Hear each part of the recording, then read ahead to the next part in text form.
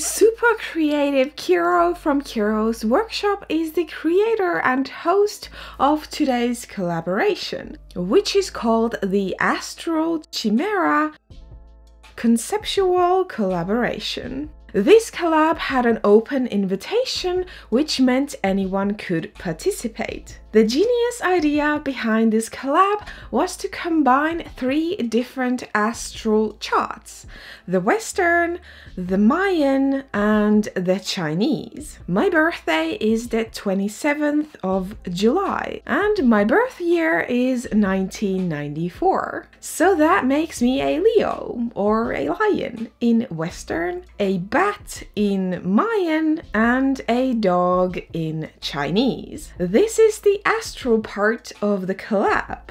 The second word in the name, chimera, comes from Greek mythology, and it is used to describe a monster that is constructed from multiple parts of different animals.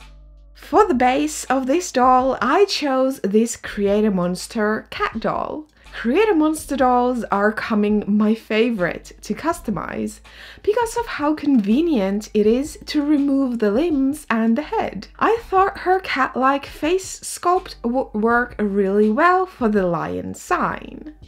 There is no hair removal this time, so all I have to do is remove her factory face with pure acetone and some Q-tips. I know I want to add a bat-like nose and ears, so I will be shrinking the head. I also love the look of shrunken heads, and my mermaid, fawn, and reindeer dolls already have shrunken heads. And I want my fantasy creature squad to match. To shrink vinyl heads, I use a glass container with a tight lid and 100% acetone. This method is called fast shrinking. The head will remain in the acetone for 2 hours, and then it will be slightly stuffed with cotton pads and left out to dry.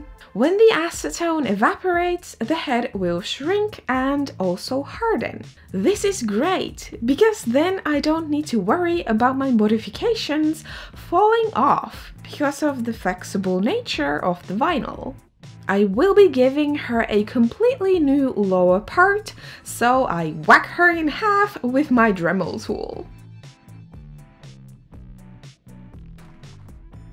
I don't like her posed fingers, but I can't just swap them out because the joints are a different size. One of my LOL dolls came with a broken hand, and that gave me an idea to cut out the connecting piece at the wrist.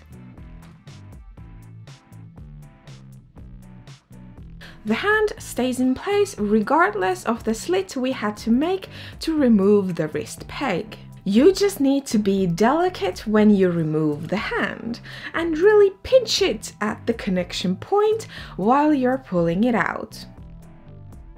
I will be constructing a new lower body for her, art doll style, like KP Creations art dolls and most recently Delightful's Tamara Tiny Hoof doll.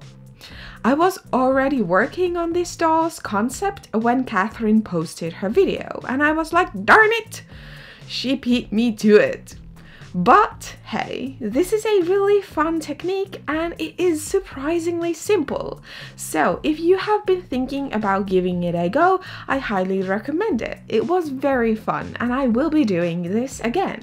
There are so many videos on KP Creations channel with plenty of information about this technique. But the first step is to create a armature or the skeleton of your creature. I used aluminium wire because it's easy to bend and that will give the finished doll great posability. I fixed the end of the spine to the doll's torso with hot glue. Here is the finished armature. A handy trick is to search pictures of animal skeletons. For my doll, I used pictures of German shepherds and images of their skeletons. I thought the German Shepherd would be a good dog breed because it is easily recognizable and the correct size to mesh well with the larger lion parts of the doll, instead of choosing like a Chihuahua. I really did get lucky with the animals I got. They are different enough to create a nice variety, but not so different that they would look too strange together. After connecting all the limbs to the spine with wire and blobs of hot glue, I started to work on the paws. Ah, the paws! I knew this was going to be the most difficult part, and I had already made peace with the fact that they were not going to be symmetrical. You probably know the saying in regards to eyebrows being sisters and not twins, and when they are really bad, they are distant cousins. Well, my paws are not even related. And the fact that my magic sculpt is getting a little too old did not help the situation at all. It was really difficult to mix and it started to harden way faster than normal. I wish I could have just 3D printed 4 perfect paws with minimal headache, but I still don't know how to use a digital sculpting program, so clay was my only option. I also forget to make the claws in advance, so the front paws are really janky looking. The back paws turned out a lot better, which is a shame because the front ones are the ones you are looking at most of the time.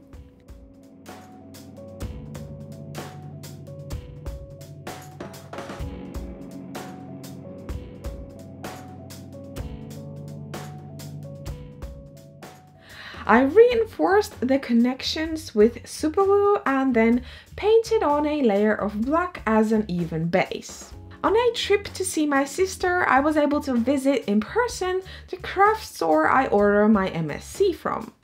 And I didn't know that they sell FolkArt paints. And I have been waiting to try them out for so long, because Hexgen and Ace of Clay use this brand. And I really like it. The matte finish is my favorite part, and it has great coverage and pigmentation.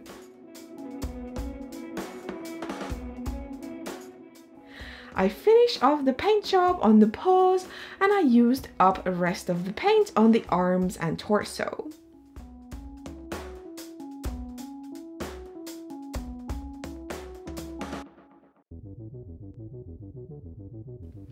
If the wire is the skeleton of the creature, then this part is the meat, so to speak. KP Creations uses quilt batting that she cuts into strips. I needed some regular stuffing for a different project, so I used that for this as well. I twist the stuffing a bit to make it easier to control and to add the correct amount of volume to each area. Keep in mind the fabric you are going to use to cover the body. If you use a thicker fabric like fake fur like I am, it will add a lot of thickness, especially when working with a smaller scale like this. This is where I decided to go about doing things a little differently. I don't have an airbrush to create those lovely looking gradients and variations in tone to the fake fur. That is going to be the final layer or the skin of the creature. So instead I need to create the variations by using different fabrics. So that's why I need to have a more precise plan for the seams and different shapes. To create my patterns, I used cling film and masking tape.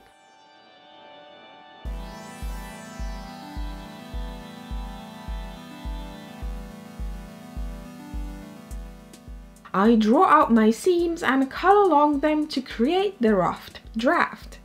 I transfer that to paper to better clean up and make sure it's symmetrical. At first, I used 4 different fake furs, but ended up recutting the back legs because we will need to trim back the fur quite a bit at the legs, and that would reveal a completely different color. I trim the fur at the edges to make it easier for me to join the pieces. I start the assembly by sewing all the darts. Then I start joining the pieces together. Now that all the seams that I can do are done, we can start putting it on the doll.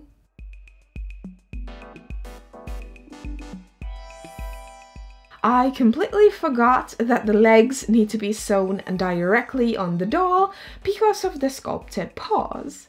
So ignore that part, I seam ripped them off camera. Rest of the sewing I did by hand and it was really fun. I used a ladder stitch for a nice finish. Not that you need it, the fur completely covers your stitching. Using different fabrics helps to create some of the distinctive features of the different animals, like the dark brown back of the German Shepherd and the fluffy mane of the lion.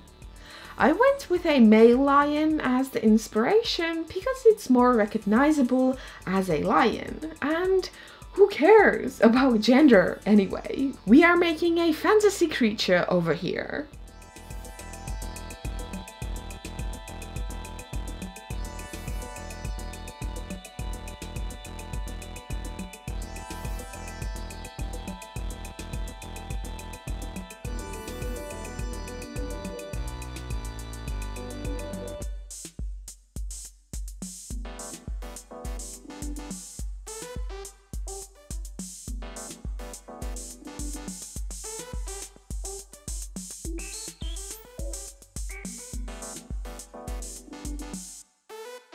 Then it was the messy process of trimming down the fur. I don't have a pet shaver, but I might invest in one if I in the future want to make more of dolls like this. But for now, a sharp pair of scissors will do the job just fine. I use my pet brush to brush the fur while I cut it to catch all the hairs I need to trim.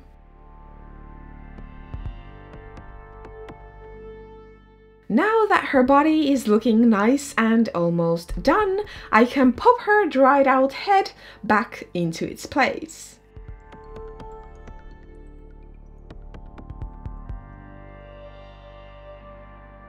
I protect her fur with fabric because I don't want to mess it up while doing the next steps. Before I can give her a new face, I need to sculpt her bat nose and ears. I'm using my two-part magic sculpt for this. I mixed too much of it, thinking I can do the ears and nose at the same time. But because it's so old, it started to turn hard on me while I was still working on the nose. I had some reference pictures of bat noses, but in the end decided to create my own version. I also filled the hole on her head where I removed the plastic cap before I shrunk her head in acetone. I really had to speed through the ears because the clay was getting very difficult to sculpt, and I even had to add the ridges later on top, so they are a little lumpy.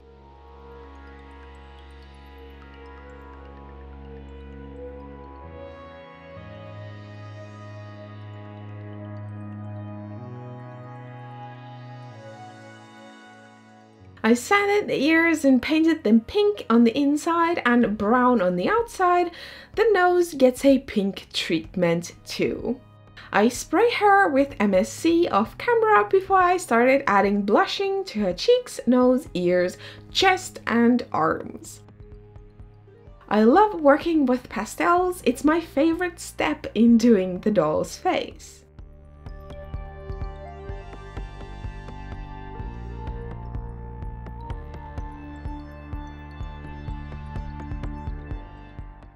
Lions have a dark rim around their eyes, so I decided to bring that in for my doll. I added some fun hair strokes all around her face. The pink skin tone was really lovely and I liked it, so that's why I left some parts of her face pink. I add white to the whole area of the eye to create a blank base for adding the irises later on. I added some color to her lips and then it was time to add the second coat of sealant.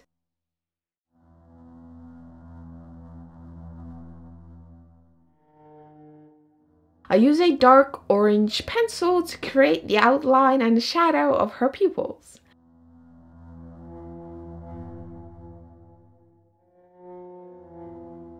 A lighter orange and some pink in the tear duct and waterline will start to make the face come to life. She is a wild monster that lives in the woods, so she needs to have bushy, wild brows. My only regret is that I didn't make them even wilder. It would have been a fun look to have really crazy eyebrows. After the eyebrows, I sealed her face the third time. I really like the look of rosy cheeks and skin that looks textured on dolls. So I blob on some red watercolor and wipe most of it off with a Q-tip.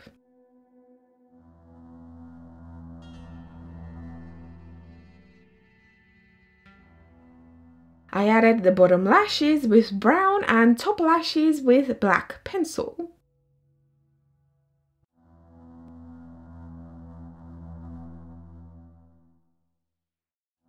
To really push the monster feel, I used white acrylic to paint on her fangs.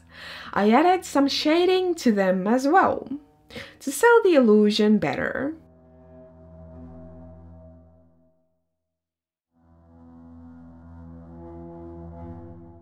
I wanted her face to look really sweet, so that's why I went with really large pupils this time.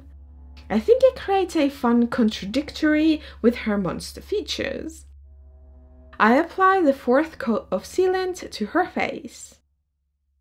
After the finishing touches like the eye shines, the face up is nearly complete. We need one more coat of MSC spray. This time I add a gloss varnish to her teeth and eyes, and skip the lips for a more natural finish.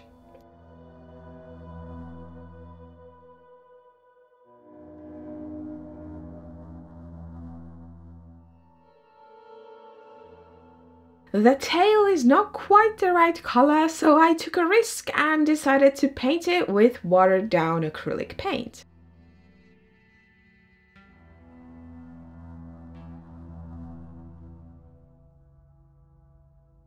I used my pet brush to vigorously comb out the paint while it was drying to make sure the finish was not too crunchy. There is a slight difference in texture, but it really isn't that bad. I noticed that the darkest fur that feels almost silky to the touch did not like the paint. It clumped up horribly, but the light-colored one that felt more fluffy and soft did much better. So do pay attention to the different furs at the fabric store and stay away from the silky, sleek feeling ones.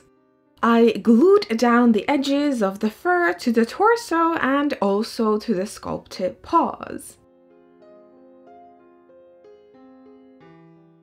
Let's give her some hair. I digged around in my yarn basket and pulled out these colors.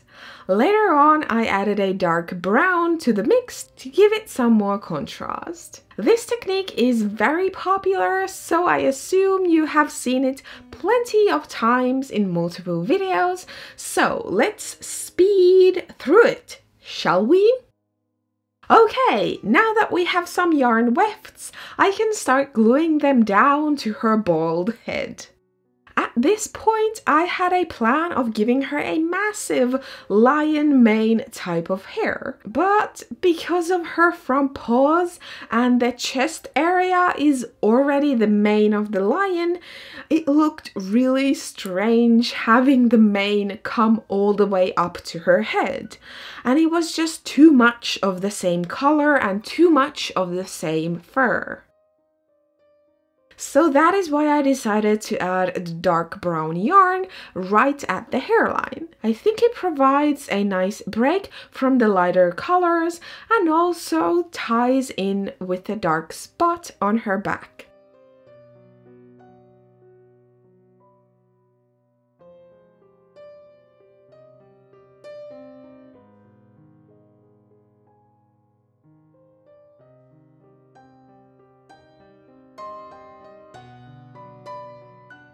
I was really unsure of how to style her hair, but in the end I mustered the courage to cut it shorter. And I love it now, it's so cute, but still wild looking.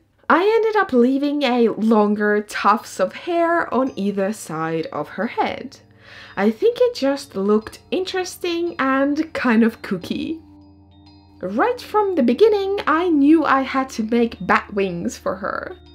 I tested out my idea of making the wings out of liquid latex first on a small test piece. Unfortunately, the latex was old and it had dried up and formed a clog, and I used too much force to get it out and it spilled everywhere.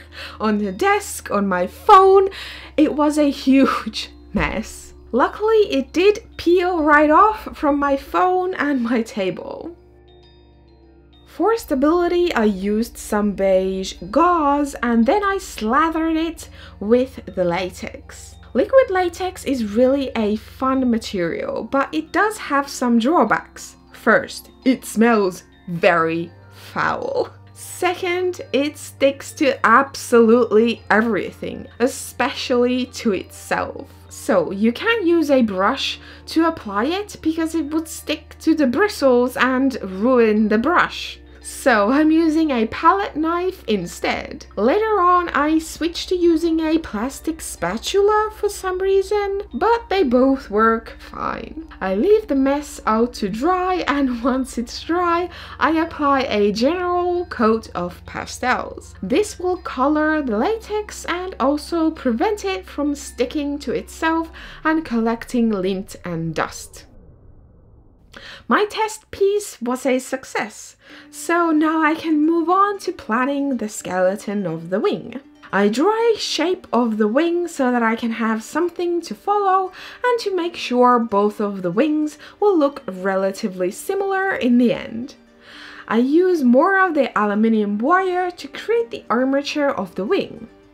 I cover the wire with what is called Flora tape. It's used in floristry. It will protect the wire from rusting and reacting with the latex. I've had wire rust really bad when in contact with the latex. Although I was not using aluminium when that happened, but it has another handy property as well. It will make the wires way less slippery. The tape has this really sticky finish to it, so it will stick to itself and hopefully to the latex as well. I checked that you can purchase this on Amazon, and I think a craft store that sells fake flowers will carry it as well. There is plenty of different colors available for professionals, but for consumers it might be harder to find other colors than green, unless if you buy like a multi-pack. FYI, I do work as a florist in my day job, so that is how I have come across it myself.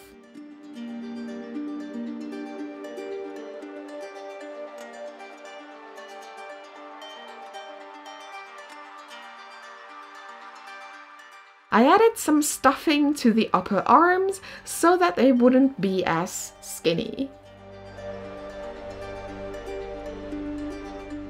I cut 4 layers of the mesh fabric and then I coat them with the liquid latex. You need to be pretty fast and you can't finesse it too long because as soon as it starts drying, it will begin to granulate or pill if you are still moving it around. I kind of have to accept that the finish is going to be a little lumpy at places. I coat only one side of it with pastels and then I turn it over. Place the skeleton in place.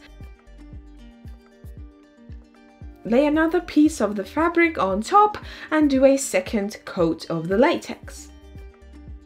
A bat wing sandwich. Bon appetit! You do need to be very generous with the latex. I applied a slightly less to the first one and it was difficult getting it to spread nicely over the wing. That's why it has more texture to it than the other one. After it is dry, I trim off the excess and apply pastels to the other side as well.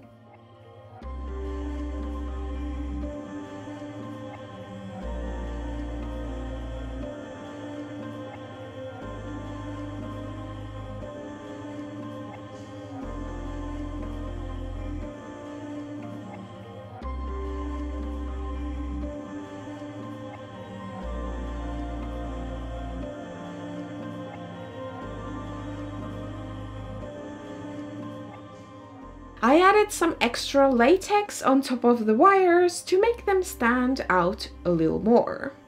I cleaned the area with rubbing alcohol and I tinted the latex with brown acrylic paint. The tiniest amount of paint will go a long way.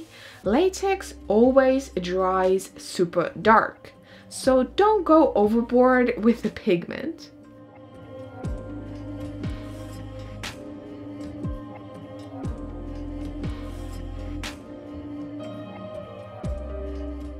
Because she is a creative monster doll, she already has holes for wings in place. I add strong 2-part epoxy glue to the holes and push the ends of the wire into it. I removed the tape to make sure the glue had good contact with the wire.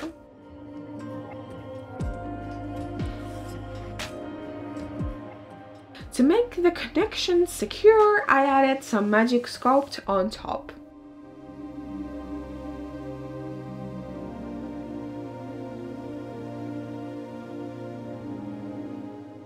We are going to jump back in time a little bit because I want to show you how I brainstormed ideas for her clothing.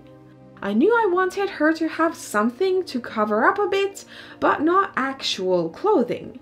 I imagined her living alone in some dark forest, so where would she even get any clothes?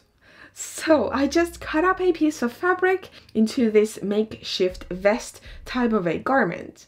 I added a slit in the back for her wings. I distressed the edges by cutting into them and pulling out some of the fibers.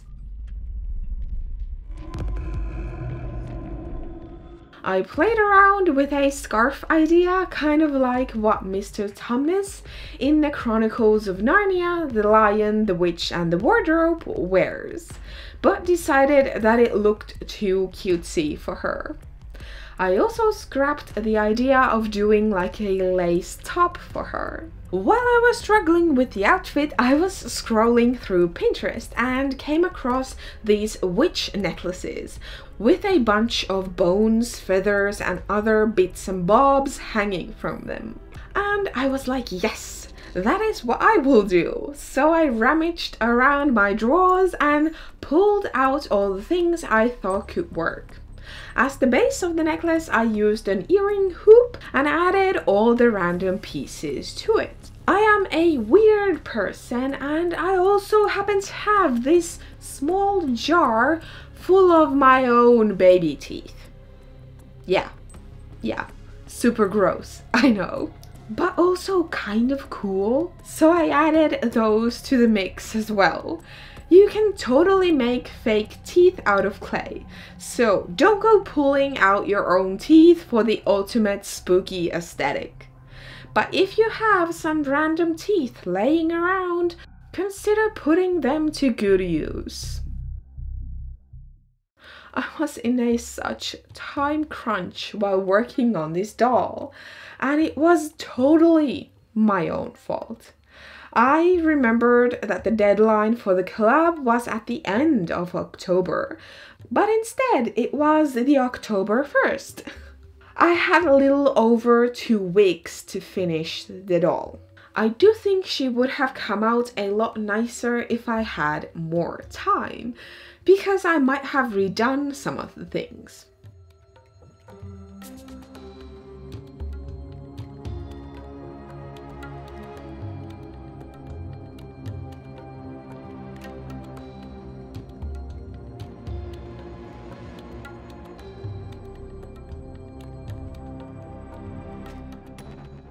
She definitely admits the spooky season vibes, and Halloween is just around the corner, so it's more than fitting. This doll is probably going to be my Halloween doll for this year. I don't have the time to make another one, sadly. But I do have a fall themed doll already done, so that video will be coming out soon, so do subscribe to not miss it. I will leave a link to Kiro's video in the subscription box, so that you can go and see all the other dolls in the collab. I did send my picture to Kiro a little late, so there might be a chance it's not featured in his video. I do hope I made it.